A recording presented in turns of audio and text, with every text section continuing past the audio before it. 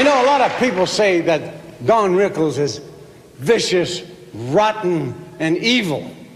But to those of us who love him, it's just the other way around. He's evil, rotten, and vicious.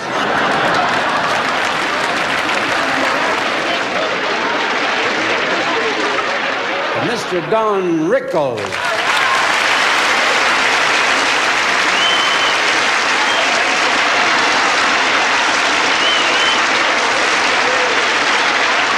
Thanks, Dean. And I'm going to tell you all about this tomorrow.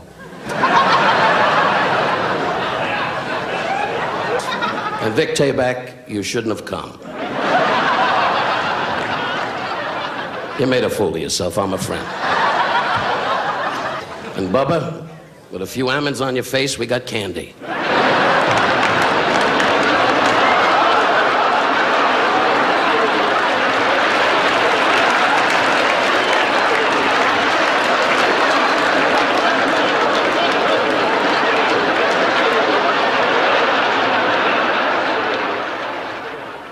I'm only kidding you, Bubba. The black people belong in this country. When the show is over, clean up these tables. As you laugh and see if you see teeth coming towards me. And Melissa, I happen to know you're 41.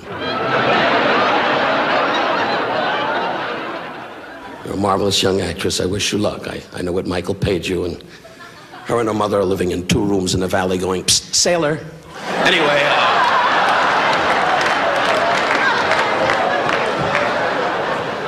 and of course, Brian Keith, you're a great actor. We've never met before, and now that I see you up close, you're old.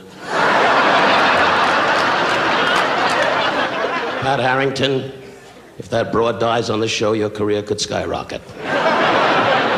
You are a wonderful Irishman. You know, people live on beer and parades. And of course, Maureen, there's not much I can say about you. Are you single?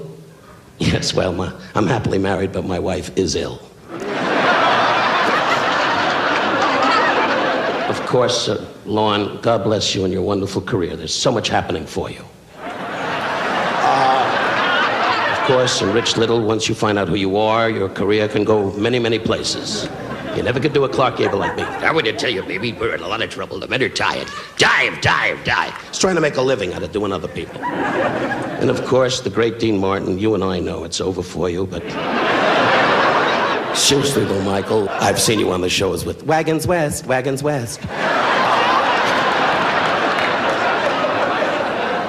a marvelous actor.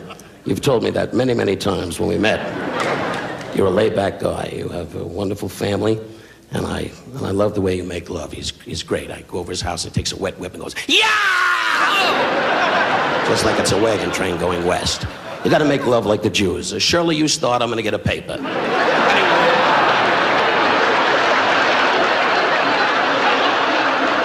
I say to you, Michael, really, with all the nonsense, you're a tremendous artist. I've never had the pleasure to work for you. I'm not making plans along those lines. My career's going fine, and you're not going to slow it up. Good luck to you. You're a fine gentleman.